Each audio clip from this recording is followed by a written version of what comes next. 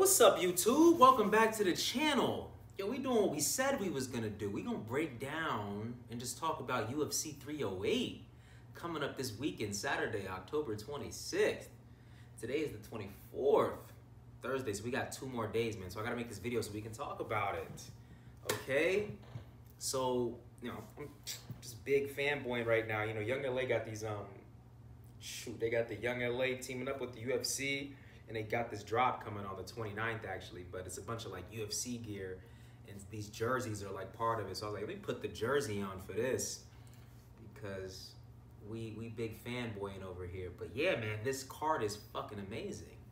It's really stacked, and we're gonna go over the main card, and we'll go over some of the prelims as well. Okay, so but we'll start, with the most exciting fight. So we'll start from the top to the bottom. All right. So we'll start with the main event. Ilia Topuria, 145-pound featherweight champion of the world versus Max Holloway, former world champion, current BMF champion. You know what I mean? So the funny thing about this fight is I can't see either of these guys losing. They both got crazy aura right now. Ilia is 15-0 undefeated. Max is just like, he's fucking hard to beat. He's only really lost to like the best.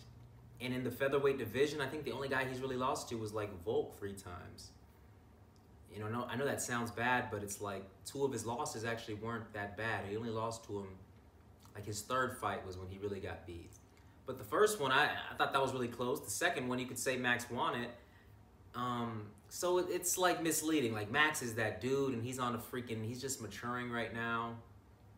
Like, I don't know, I'm just feeling like the stars are aligned for him. He just keeps getting better and better and better. I'm just seeing his attitude.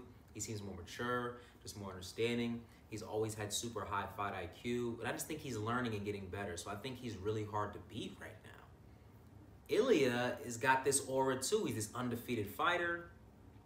Just knocked Volk out. He's speaking with all this confidence. He's got this swagger about him. I think he's one of the best personalities in the UFC right now. One of the most entertaining, because he's one of those guys where like he's a foreigner, he's a foreigner, but he learned English and is like now he's speaking that shit more slick and better than anybody that really speaks English. Like he just got that, he's just got a great confidence. I like how he speaks, and he seems to will things into existence. And he's a knockout artist, and he's well-rounded. So it's just very hard for me right now to see either of them get beat because Ilia's this new school fighter coming in. But Max is like, he's an OG, but he ain't old like that. He only like 32 years old. He just seems old because we've been seeing him fight since he was like 20 years old. But I just think Max is primed out right now.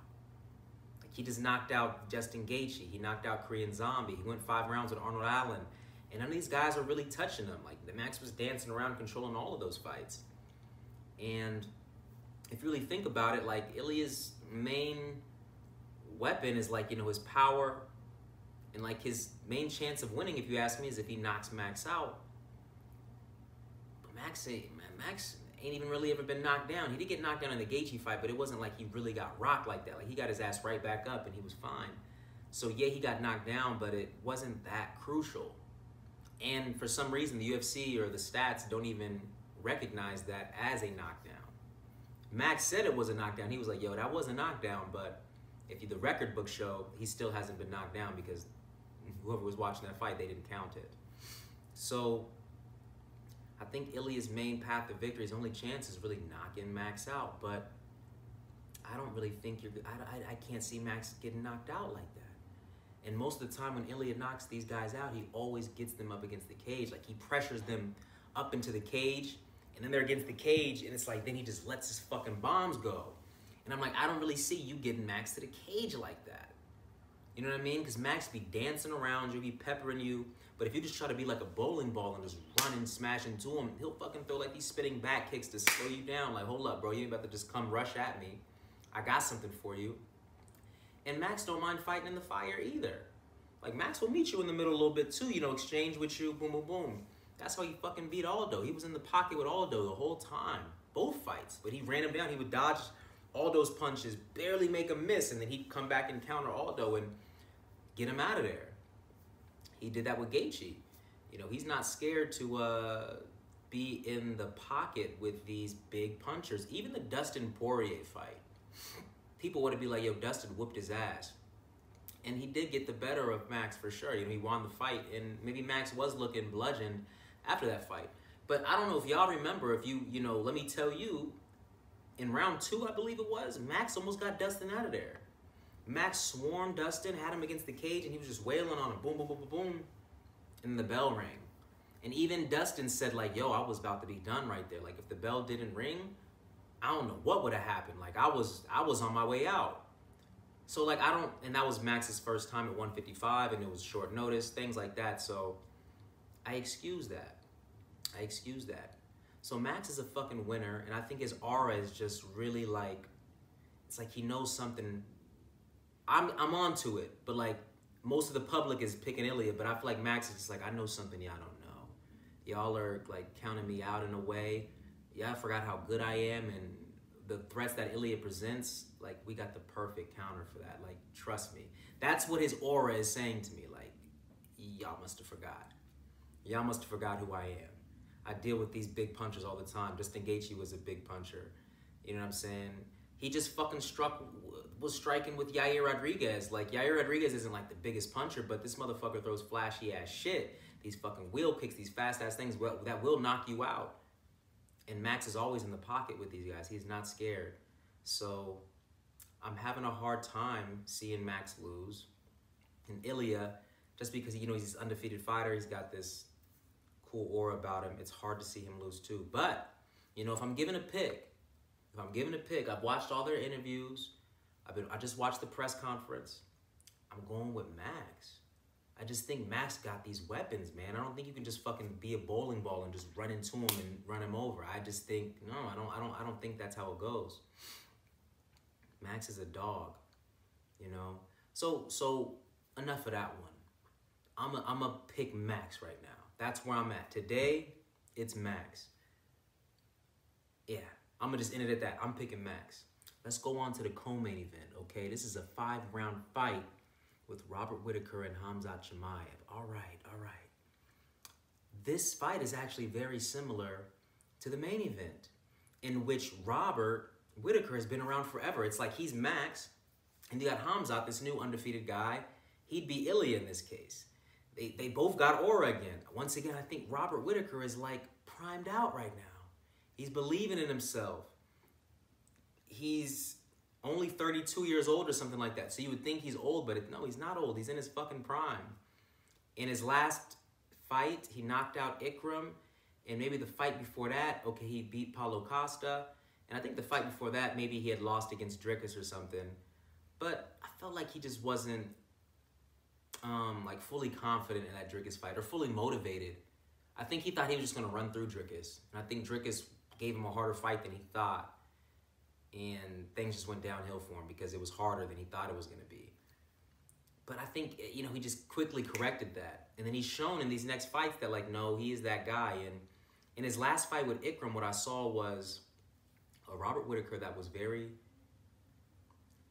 his eyes were really good and his reflexes were really good. What I mean by that is, like, he set Ikram up in, like, the first round. Like, he's like, let me throw this jab and see what you do. And he saw what Ikram did. He's like, okay, I'm going to try that again. You're going to do that again? Ikram did it again. And he's like, all right, here we go. And he did it again. Like, he set him up one more time, and he acted on it. It happened so fast. It was like, I'm going to do this feint.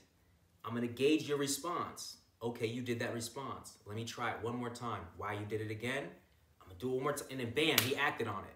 So it's like he read the room real quick. He was like, I see what you're doing. I got my analysis real fast. I tested it. I was right. And let me do it. Now I'm ready. If you do it again, you're fucked. And he did it again. And I think he landed like an overhand right or something, cracked him, and then he went up on to finish him. And he finished him really well. He took his time. He was smart with his shots. He ended like with an uppercut or something. He picked his shots. He was very selective. But he had extremely good reflexes. And his eyes saw and made good reads, and he immediately acted on those reads. So he made quick reads. This all happened in like fucking 20 seconds. He's like, okay, I see what you're doing. Okay, I read that. I'll test it one more time to see if my read is accurate. It is accurate. Next time, if you do that shit one more time, it's over for you, and it was over for him. He made the right reflex and got the finish. So I was super impressed with that because I just feel like that's tough to do. You made a quick read and you had the reflexes to go act on it, and you finished in that sequence. That's A1 right there. That's top-notch shit. So I think Robert Whittaker is really primed right now, and the way that he's talking is different than I've ever heard him talk before. He just seems like he has a much stronger why. It seems like he's really just tuned into why he's fighting, and before I don't know, like after he lost to Izzy, you could see he was just, it was a bit more lollygaggy, like he didn't really know. But I feel like he really knows right now. So I feel like he's highly motivated, and his skills and his body are right there to back it up. So I think he is also primed out right now. Now, of course, you got fucking Khamzat, the beast.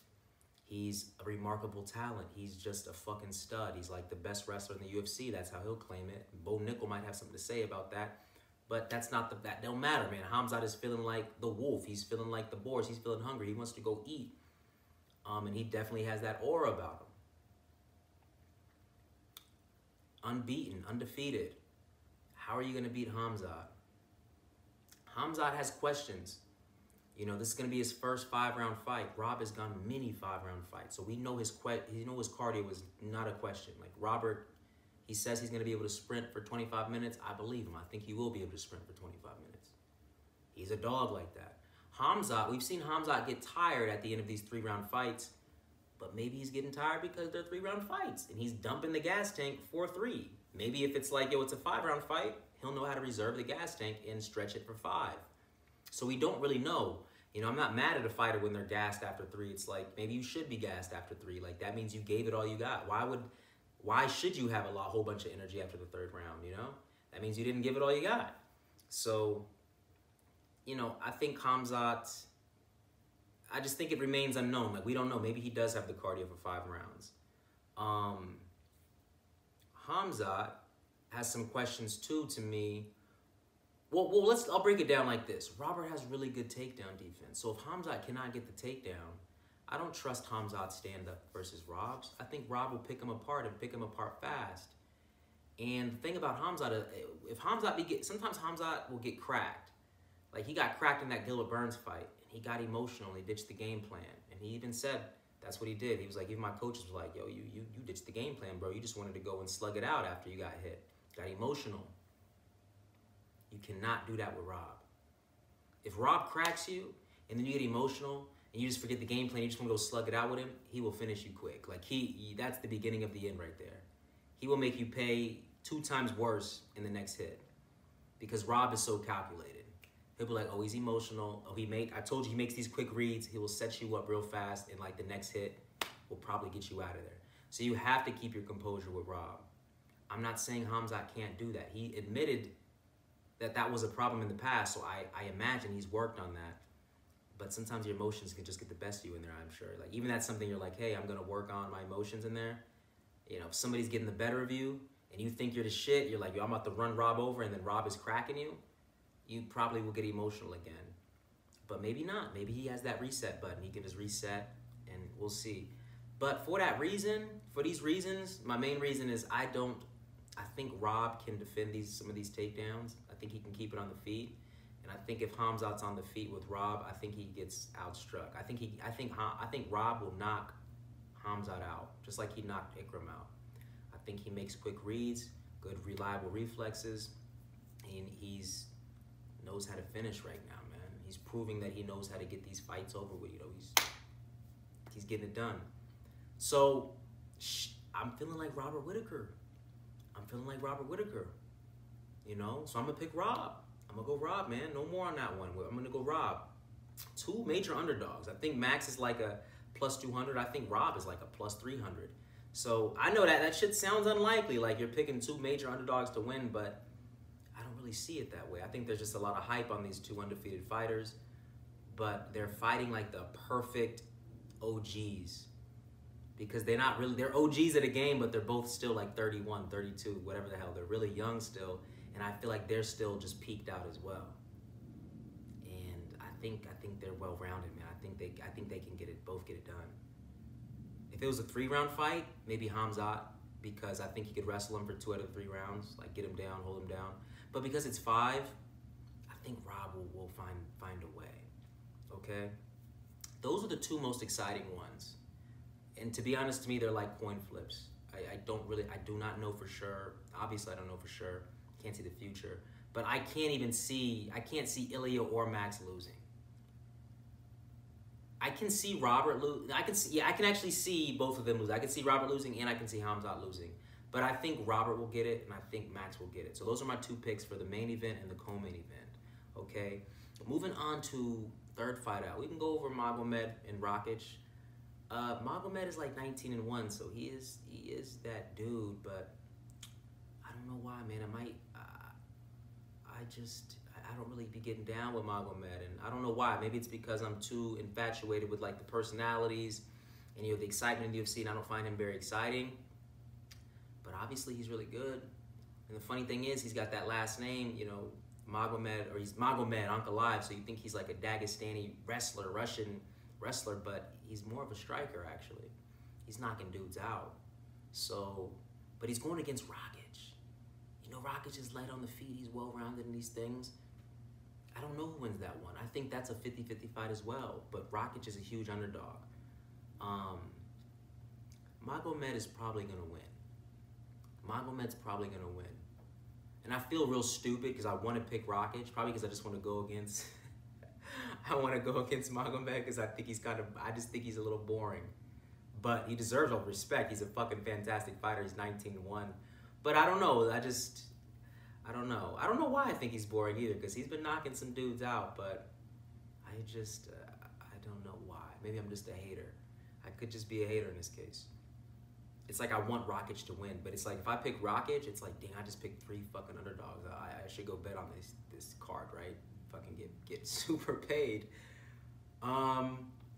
So I want Rakic to win, and I kind of, like, my brain is telling me Rakic can definitely get it done, but Magomed is probably gonna win that one. Like, you know what I mean? I think Magomed's gonna win. Just off of like those statistics. But like, if you just asked me, I didn't see odds, I'd probably say Rakic, dude. But whatever. I 50-50 again. Who the hell knows? Magomed's probably gonna win.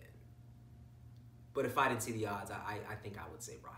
I think Rakic can win. He's super athletic. Like, why can't he move around and land his first? I don't know. I don't know why. I don't know why Magomed is such a heavy favorite. I think Rakic can get that shit done. But Magomed's probably gonna win. He's 19-1 for a reason, right? I don't know. Lerone Murphy versus Dan Ige. I got Lerone Murphy. He's just a slick striker, man. I think he gets better each fight. Not much to say about them two because I don't have too much memory like in my head of those guys fighting. But what I do recall is, like, I know Lerone Murphy's a nice striker. I think he's like 14-0, maybe one no contest or something like that. But I just remember that he looks better every fight to me. And Dan Ige, I know he's got, it's Dan 50K Ige, so he's like a knockout artist a little bit too. He's got the heavy hands. But I think Lerone Murphy is a bit more like tactical, smooth, has more weapons, more athletic, sliding out the pocket, dance around you. Dan Ige kind of just need to be in your face. And I just think Lerone Murphy is going to be a little too slick for him. So I'm going to go Lerone Murphy on that one. Okay? Next up, we got Sharaputdin Magomedov versus Armen Petrosyan. I don't really know too much about Armen Petrosyan. Shara is new, though. He's been around, but he's been fucking people up on the feet. I can't really give an analysis too much because I can't really... I just haven't seen enough of Armen, and Shara, I probably haven't even seen all of his fights like that. But I know he's nice on the feet, and I think he'll get him, I think Shara's going to win that one. Seems like he's on the rise. So just simply for that reason, I got Shara on that one.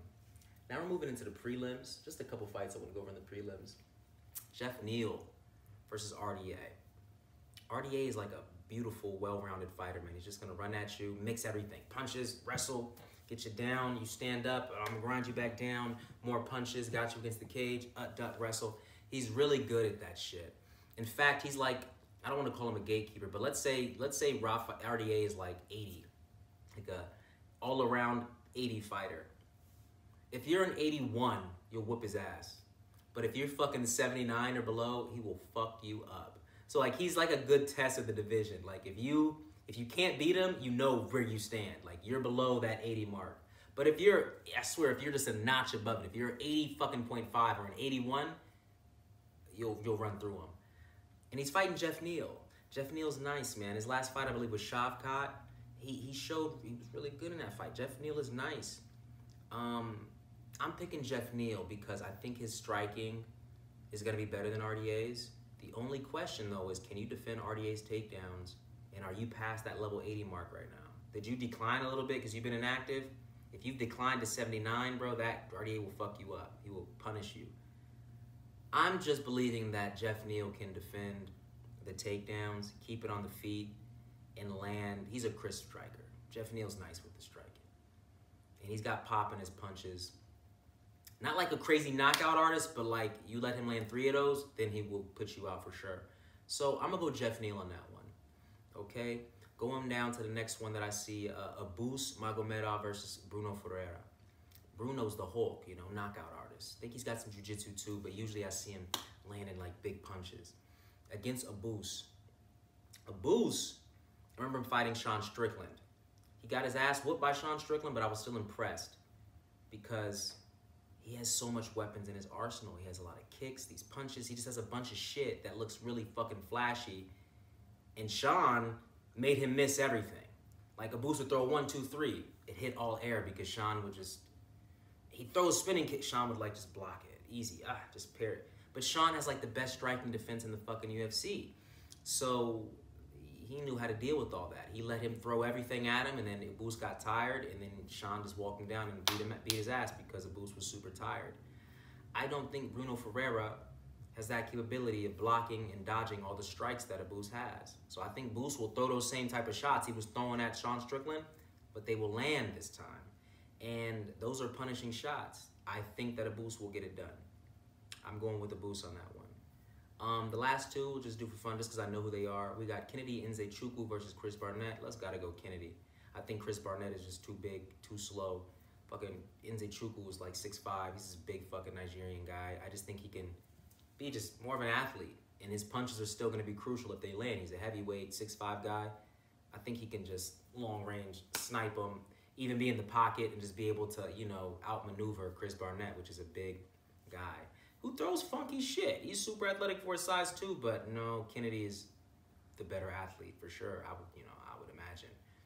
And then the last one, I can't even say his name, but I saw him fight Kevin Lee, Rinat Fakhretdinov versus Carlos Leo. Rinat's gonna win that one. He's just too much of a savage. He looks like a fucking Genghis Khan kind of guy. Like I forget where he's from, but you're not fucking with this guy. He's gonna win. So those are my picks, man. I got Max, Rob. I think Rocket should get it done, but like when I wake up in the fight, or like if I just believe, I believe Magomed will win. I do. But oh, that's so close. It's 50-50. It's 50-50 to me. I know Rocket just used underdog, but that shit's 50-50. Like, and the only reason I'm not picking him is because how am I gonna pick 3 underdogs? Like that just sounds like I'm gonna lose. But I want to pick Rocket. Fuck. Alright, fuck it.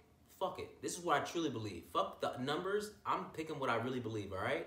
Max, then Robert Whittaker, then Rockich, Leron Murphy, Shara. That's my 5 for the main event. Those are my circles. And then I got Jeff Neal, Abus, Kennedy, and Renat. I don't know any other guys in the prelims, really. Or I do, but we don't got to talk about it. So yeah, man, just wanted to share that. I love UFC. I love talking about it with my friends. We fucking are always in a group chat talking, or we watch the fights together. My dad really loves it. My family loves it. It's just a really fun. I love it. I watch all the media. I love the storylines. I love how the UFC promotes, and I just love it, okay? So I'll just do this shit more for fun, and I'll get better at it. Maybe have a better setup in the future. It's been a long fucking day. I still haven't slept. I just wanted to do it and get something out. Talk about it, you know? Got to start somewhere. So UFC 308 this weekend, man. Let me get your picks. Let me get your picks. Where are my UFC fans at, all right? Let me know. Am I stupid? Am I dumb for picking 3 fucking major underdogs? Let me know, all right? But that's where I feel, man. I don't know. In the Rakic and Magomed fight, maybe my brain tells me Magomed. No, I don't know, man. I swear to, my heart and my brain be telling me Rakic. I don't know about that one, bro. Don't sleep on Rakic. Don't sleep on Rakic. Okay? I'm gonna leave it at that, man. Much love. Let me know what you think. Also, these are dropping on the 29th. They're just fucking fly, bro. They got other shit too. Just go on. You can check out YoungLA.com actually right now and see the type of stuff they got. It's just real cool, man. Just the fact that they're merging, teaming up with the UFC for a collab is fire. All right?